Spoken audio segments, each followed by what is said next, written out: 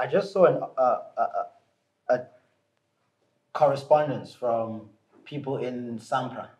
They issued out a timeline of when they've been engaging with the SABC in efforts of getting the money for artists and for the musical rights when it's played on the stations. So they've been engaging in this conversation back and forth SABC for years now. From 2016. Yeah.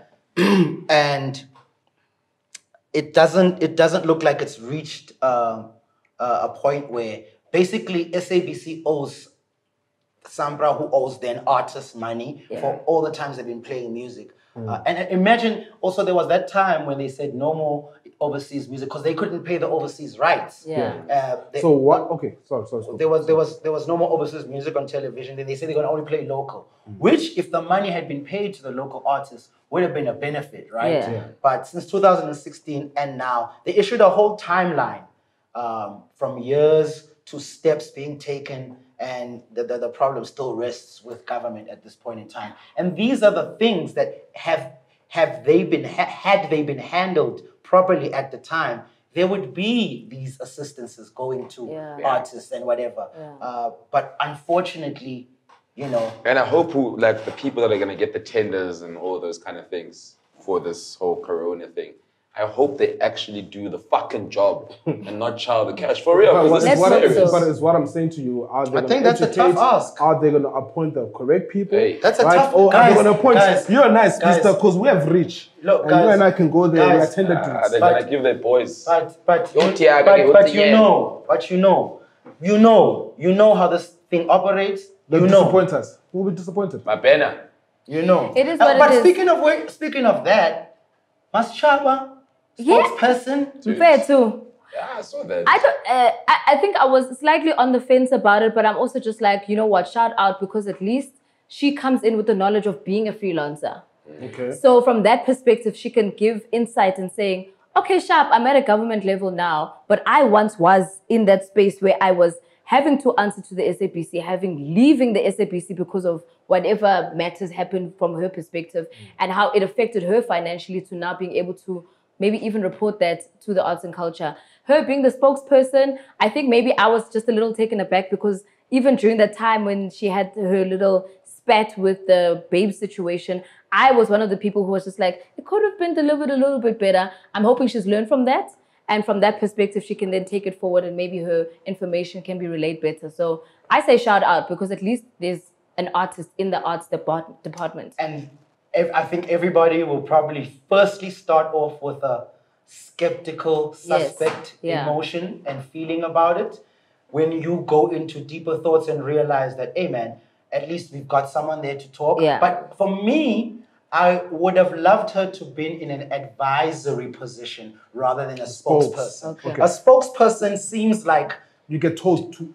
It seems like because so much backlash comes to the Department of Arts and Culture because of when they tweet a congratulatory tweet or when they haven't been doing anything. No, and when you die. Yeah. Sorry. When you die, especially also. Yeah. They get so much backlash. So I feel like now they feel like getting an artist to stand in between these artists will mediate the arrows getting thrown to us and using her as a shield. Whereas were you really honored... so why else use them?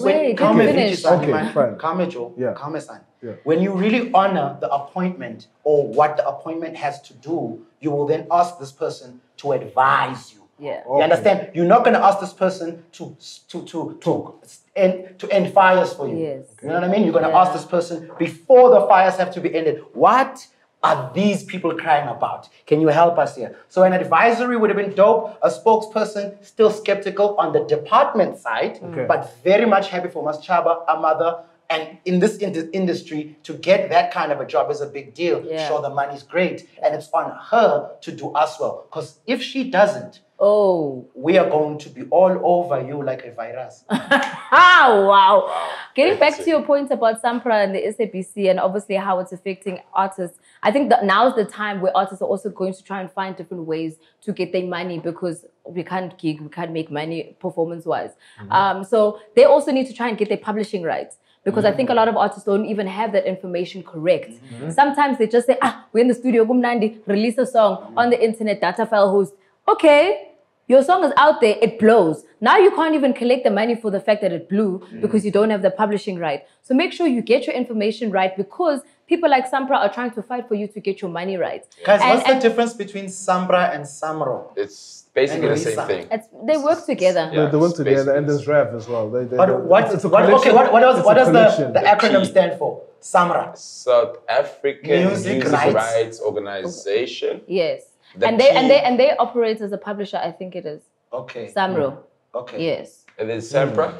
We need to. No, not as a. Okay, it's just. Yeah, I was just wanting to know what the abbreviation stand for. I think we'll do that for the next topic. Yes. I think But just do our also, research properly, and if you don't know, in terms of like, if you don't know what publishing, those kind of things are, if you go to the SAMRO website, it's got everything there. Yeah. They literally, like I myself, sometimes when I'm not sure about something, I go there, you download whatever. And how they're also trying to get that right with the Find out conversation about fetching the SABCs to try and get their money. They've gotten to a point where I've been at the SABC for almost, 7 years now?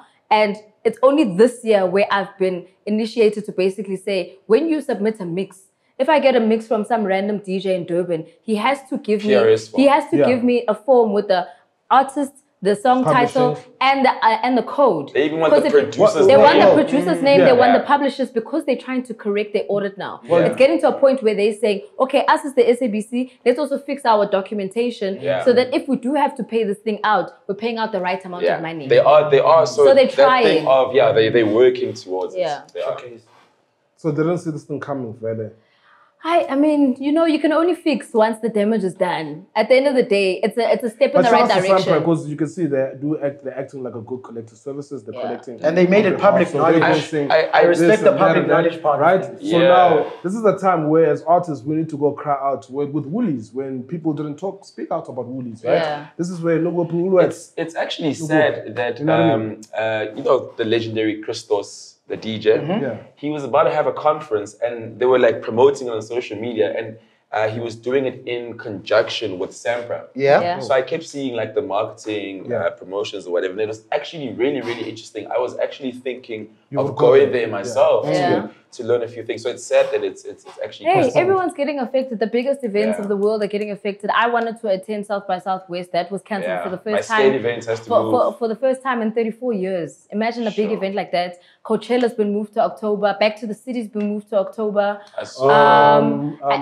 He had to cancel his event, which I was really looking I'm also cancelling my event. I was going to do mine in April. I heard the Bloom, what's the Bloom one? Makhathini is cancelled, right? All these things have been moved, and the tricky part... Durban July is also on the 5th. They cancelled the Comrades already. The Comrades. A friend of mine was training for Iron Man.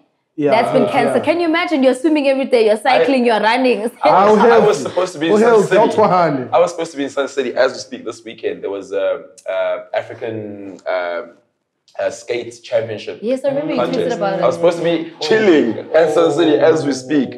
So all that's been cancelled, and it's scary for the event organizers, because a big organization like South by Southwest was in big shit because they cancelled, but they didn't have event insurance. So now they're sitting back like, after all these years, they might have to close completely. They don't have event insurance. Dude, after 34 years, I was like, now they need to pay out all the cancellation fees, and they don't have money. I'm saying this is where we start to get knowledge, right? To say, okay, this is what happens behind the scenes that we don't know. That so basically, is insurance. With event insurance, and it's possible even in South Africa, where if for some reason your event can't happen, you've got insurance to be able to pay out all your supplies. So for instance, if it starts raining or it's hailing or whatever, then you can cancel and say, it's off now. We need to be able to pay public everybody. Liability as well, but that's why some events continue even in the rain, because they're just like, but we ain't got it. But public liability, your event won't even open. If you don't have, any public liability. They won't even open the gates. So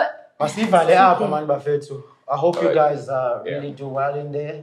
Reach inside yourselves, find the answers. You've got the answers. Stay safe, stay healthy, and this too shall pass.